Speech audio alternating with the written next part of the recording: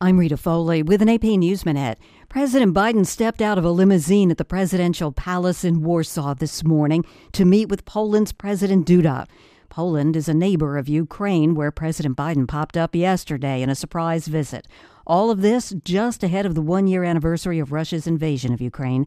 The AP's Charles de Ledesma. With no end in sight for the war, the anniversary is a critical moment for Biden to try to bolster European unity and reiterate that Vladimir Putin's invasion is a frontal attack on the post-World War II international order. The White House hopes the president's visit to Kyiv and Warsaw will help bolster American and global resolve. This morning, President Putin put the blame for the war in Ukraine on the West and the nations that are supporting Kyiv militarily.